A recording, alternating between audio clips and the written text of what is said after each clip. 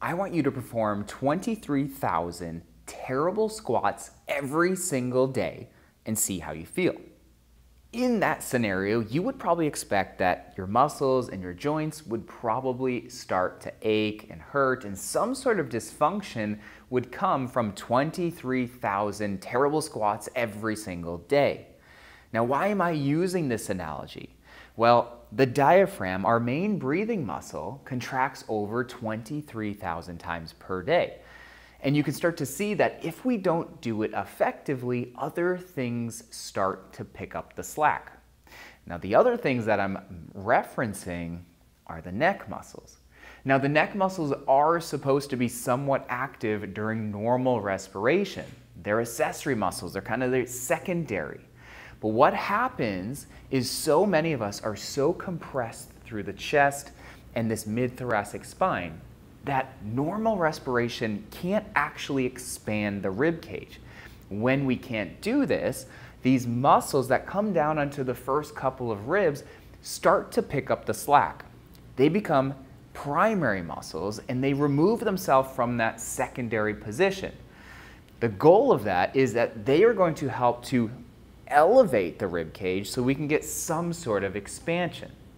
So, what we can start to do is we can start to learn how to expand the rib cage. When we do this, we get normal motion of the rib cage, normal expansion A to P, anterior to posterior, and we can start to truly relax these overactive neck muscles.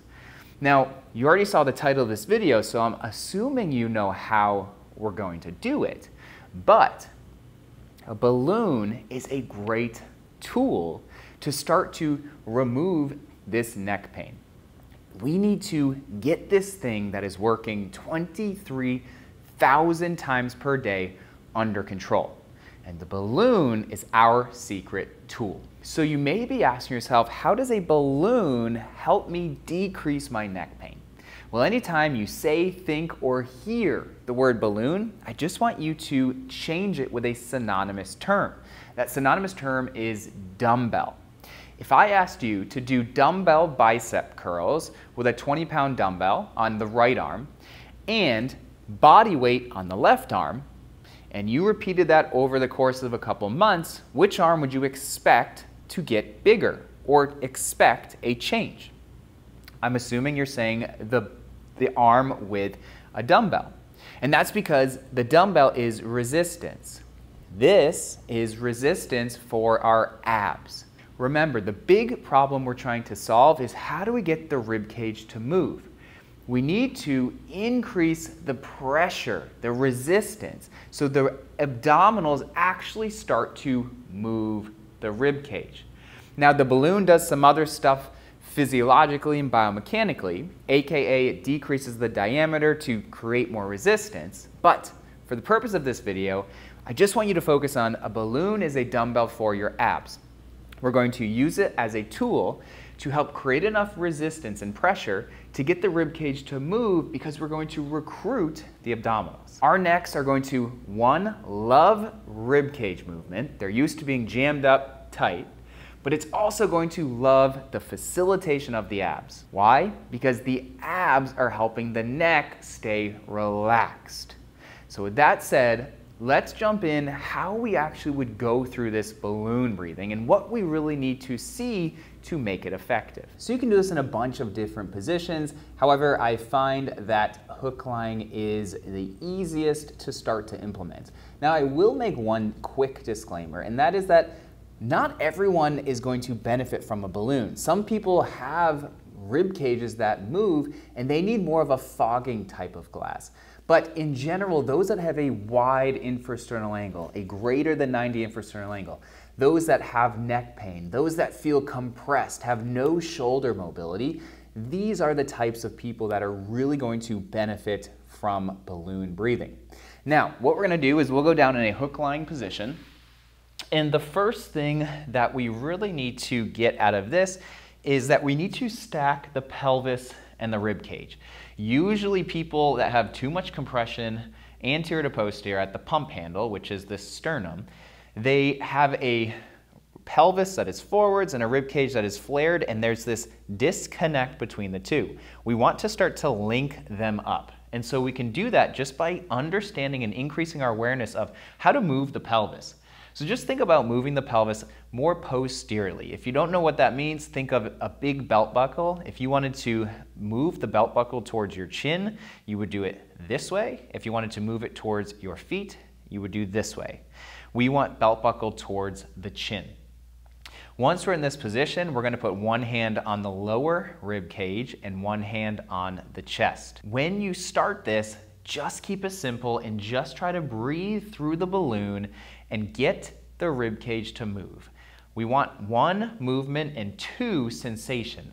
We want you to be able to feel and sense the rib cage moving. So you would grab your balloon, you would put it in your mouth and then put your hands where they need to be. Inhale through your nose.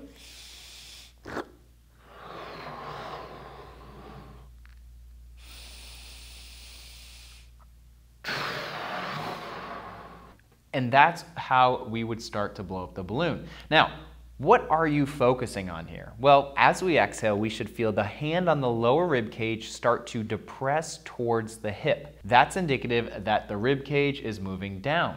Now, here's the trick. We need to keep adequate compression at this lower rib cage to actually get expansion at the chest. So when you go down and exhale, you'll feel a certain amount of tension. You want to keep that tension on the inhale. So we're inhaling through our nose, not losing the tension. If you do it right, the hand that is on top will expand up. This is representative that we're on the right track. Again, this is tricky, it takes some time, so take your time with it. But to really start to get this, we need to feel exhalation depresses the ribs, inhalation expands the chest.